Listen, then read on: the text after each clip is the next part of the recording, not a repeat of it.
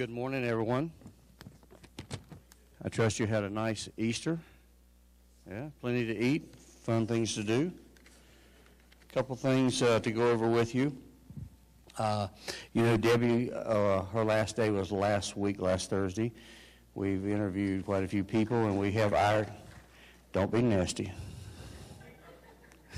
People might clap when you leave. So anyway, we have hired a young lady. Her name is Tammy Martin. Tammy comes to us with about 12 years of experience in this industry here. She is currently the community manager over at one of the properties here in town. So she has about 9 or 10 years of office experience plus community manager experience. So hopefully she will be a good fit for our company here. You know where Crystal Lake is? Well, that's where she's at right now. She's a community manager over there. So she'll be coming on board on the 2nd of May. So I'll bring her up and introduce her and let you get to know her a little bit.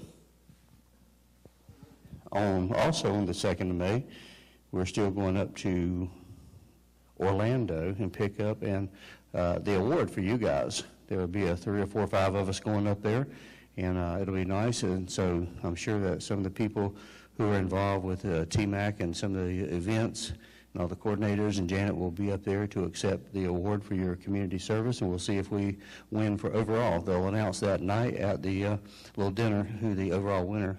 Again, we're in the top 6 finalists at this point right here for you guys. Next thing we're working on, someone asked last week about the paving out here where all the cones are. Well, they've supposed to be here this Wednesday, and pave all the areas where you have cones at. We'll see. They've told us this before in the past, but they were supposed to be here last Friday. Apparently they forgot it was Good Friday, and the asphalt plants don't run on Good Friday. So we'll see about this Wednesday. And the last thing I have for you is we are pouring concrete this morning around 8:45 in the dog park area. We are starting the construction part of there's a big 5-foot wide, about 4 inches thick piece of concrete that's going to be poured 117 feet long, which you can walk or drive back to the dog lot. Also inside the dog lot they're building a shed or a shelter for you. It's going to be a 10 by 20 shelter, and they should be pouring that concrete also here shortly this morning. So that's all I have for you as far as what we're going to be doing. Typical cleaning around the community here, trimming hedges, things like that. We'll continue this week, mowing. But since we've got a few minutes, right? Any questions, concerns, complaints, we'll open up and see if you have anything you want to talk about. Raise your hand. We've got a mic ready for you. No one? Come on, I'm sure somebody, there we go, right up front here. Thank you. Right behind you is a microphone. When are the hedges going to be clipped as you're going out to Schumacher, the big high ones? On the right-hand side? Also by Ann Hudson's house. Well, I'm sorry, I don't know Ann Hudson's house, but give me a little bit better. Where's that at? Carefree Parkway. We have, all I can tell you is it's right here. Last week they worked around the pool area, trimming all the hedges there. And we have 2 people on the hedge trimming right now. They'll be doing that for the next probably 2 weeks. So I can't give you an exact time, but they'll be going through the entire community again, trimming hedges. We do this about once every 90 days. Of course, we constantly are trimming hedges, but we do a big cut usually about every 90 days. So I don't have an exact answer for that, but hopefully it will be within the next week or so.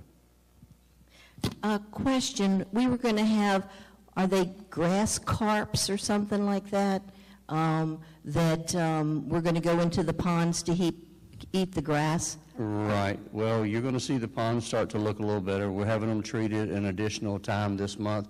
Also, the carp, according to Gary, probably will be in the next 30 days.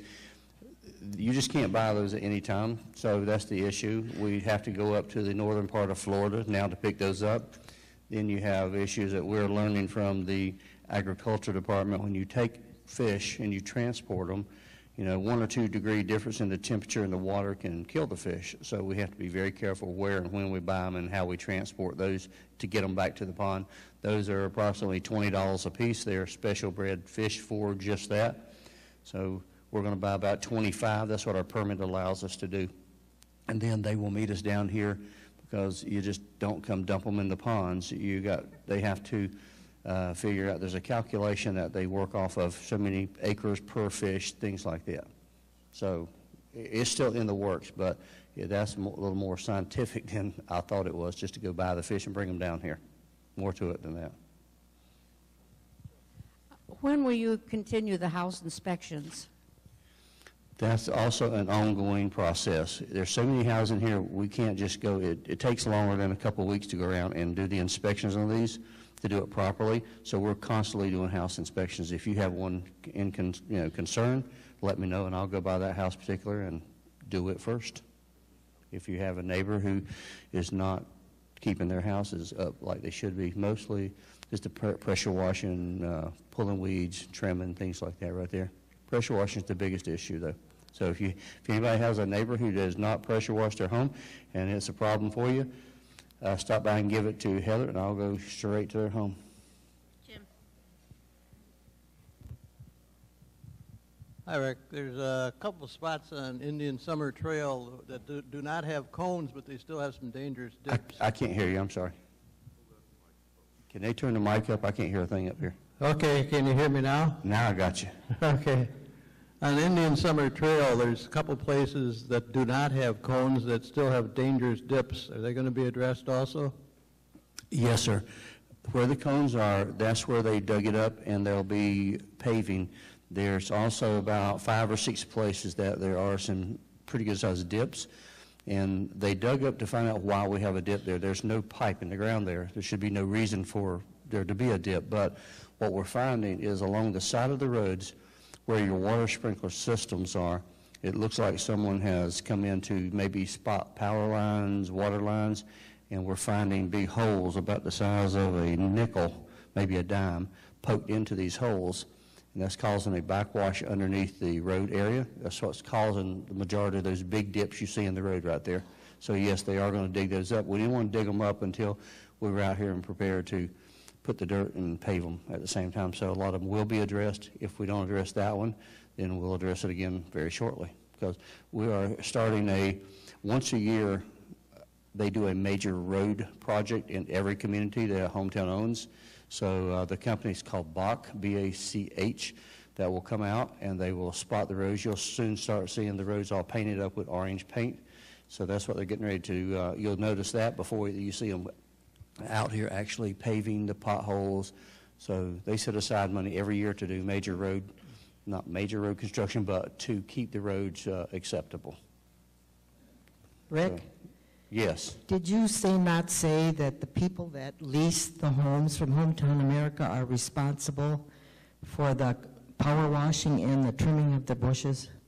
Yes, they are. When you lease a home from us, which we have 13 homes in here right now that are leased from Hometown America, and when these 13 people sign the lease, they know that they are responsible for that home, just like you are. They're responsible for trimming trees, cutting grass, pulling weeds, pressure washing.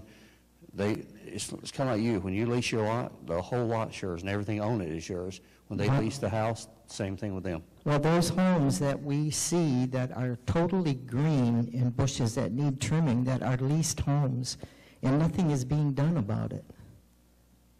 Okay, fair enough. Then I will make a special point today to get out to all the leased homes and see if they are the culprits are not doing the work.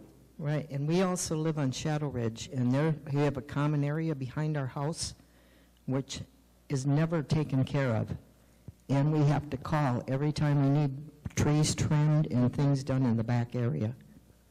I understand. So if you have an issue, come down there and we'll get Gary and we'll go over there and see if we can do it. Keep in mind there's 350 acres here, a lot of common areas around here. And as far as anything on the back area, yes, it needs to be done, but is it the first thing on our priority list? Absolutely not. So if you have a problem with it, please, I mean this in a good way, if it's a problem, come down, we'll get Gary and take him over there and we'll put a schedule together and have him go over there and take care of it. Okay, well, that looks like it. Our people are here, so thanks for everything. That's all I got.